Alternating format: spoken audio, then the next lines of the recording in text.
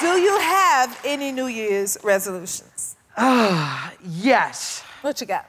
Yes, this year I do, yes. I want to organize my house. Okay. I've been looking around and there's a lot of mess and clutter, and so I just really want to like declutter everything and get rid of everything that I don't need.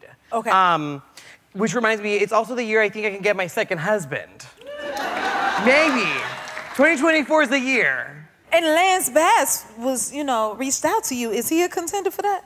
Absolutely, yes, 100%. Lance Bass, he started following me, and I was like, whoa, that could be my second husband. Is that when you came up with the second husband idea?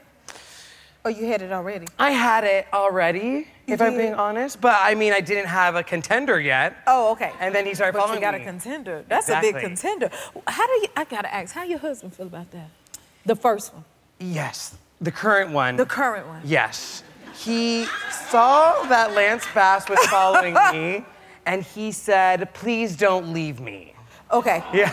Okay. In a fun way. But you'll keep both of them, is that right? Yeah. I'd like him on the brink. I want him on the brink of having a nervous breakdown and keeping him on his toes, and Lance Bass just That will do it. Oh my God, that's us for now. For now. Okay, any dating do's and don'ts? Any dating do's and don'ts? Yes. Okay, so definitely do call them your current husband or your current boyfriend, okay? Okay. It's worked wonders in my relationship. Okay. But don't do it too early, okay? What's early, though? I would wait a couple of months. Make sure that they're trapped before you show you're crazy. That is the best right there. Yeah. Okay. And then do text them. Okay, this is 2024. We're not playing games anymore. We're texting people when we want to text them. When we want to text them. Yeah, when we want to text them. But don't steal money from their wallet that they left on their nightstand and try to blame it on their roommate. Okay. You guys are just gonna have to trust me on that one, okay? Okay, just trust me on that one.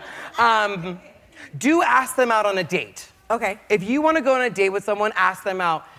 Do you know the amount of men that I could have gone on dates with, that I could have been with if only I had asked them out on a date? Thousands of men. Then how many husbands would you have? Well, now I'm trapped with the one.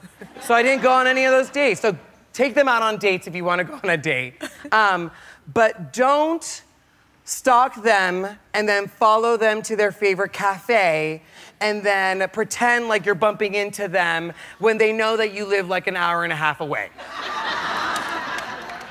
Again, you guys are just gonna have to trust me on that one as well. We trust you, for sure. How did you start dating your current husband? It's actually kind of romantic. We met at a bar.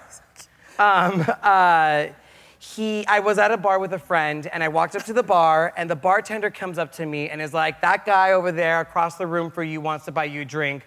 What do you want? This has never happened to me before. So I immediately ditched my friend. Okay. And I go say hi to the guy that bought me a drink to say thank you. And we hit it off, and then he became my husband like 6 years later. Yeah.